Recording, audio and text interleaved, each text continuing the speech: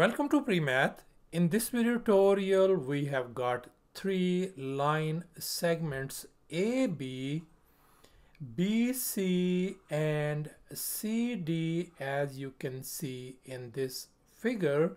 And moreover, these lines are perpendicular to each other, as you can see as well. And now we are going to calculate the distance AD. So we are going to solve this problem by two different methods. So sit back and relax and see how I proceed. So let's get started with the very first method, and the method we will be using is called Pythagorean Theorem. And here's the very first step. Let's go ahead and connect points A and D. This is our point A and this is our point D. Let's go ahead and connect these points really careful. And here is our much nicer looking diagram. And now in this next step, we are going to connect points EA and EC. And here I am going to put a point E somewhere here, such that we are going to connect this AE and EC such that this AE is equal to this side BC, and then this AB equal to EC, and this is a 90-degree angle. And here's our much nicer looking diagram.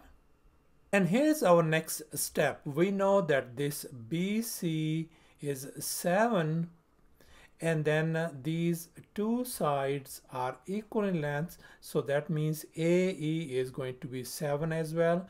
And likewise, this AB and EC, they are equal in length, and AB is 10, so this side EC is going to be 10 units as well. So this combined, this ED length is going to be 10 plus 14 is going to give us 24. So thus we conclude that our ED distance is 24, AE is 7, and now we will calculate this distance AD.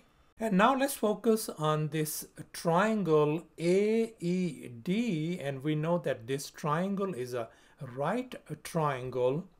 So therefore we are going to use the Pythagorean theorem. And here's the Pythagorean theorem: a square plus b square equal to c square. And over here in this triangle AED, our longest leg is AD. I am going to call this side C. This horizontal leg ED I'm going to call A. And this vertical side AE I'm going to call B. And here's our Pythagorean formula: a square plus b square equal to c square. Let's go ahead and fill in the blanks. In our case, a is 24. Let's go ahead and put down 24 square, plus b in our case is 7 square, equal to c is simply AD square.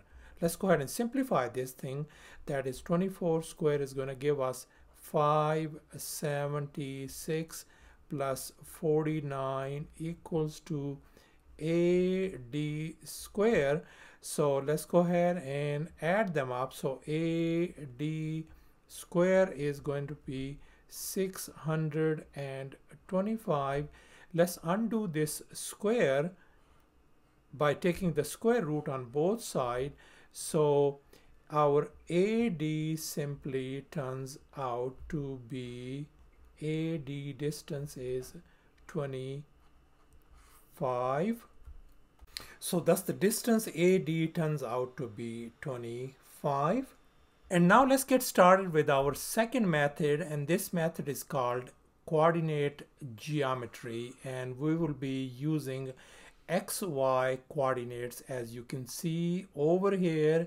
And moreover, I have superimposed this our figure on this XY plane such that this point C is at this origin 0, 0. So let's focus on this Cartesian plane, and we can see our point B's location is simply 0, 7, isn't it? And this point A is going to be negative 10, 7, and finally this point D is going to be 14, comma 0. And now we are going to calculate the distance between this point A and D, and we know A is simply, our point A is negative 10, 7, and our point D is 14, comma 0. And here's our distance formula: the square root of x2 minus x1 square plus y2 minus y1 square. And in these points A and D, I'm going to call this order pair as x1, y1, and this next order pair I'm going to call it x2 and y2. And now let's go ahead and fill in the blanks. So this distance is going to be AD equal to, let's take care of the square root of x2 in our case is 14 minus, and then x1 is negative 10 square plus y2 in our case is 0 minus y1 is 7 square. Let's go ahead and simplify that thing. That's going to give us 14, negative and negative become positive 10 square, plus this is going to become negative 7 square.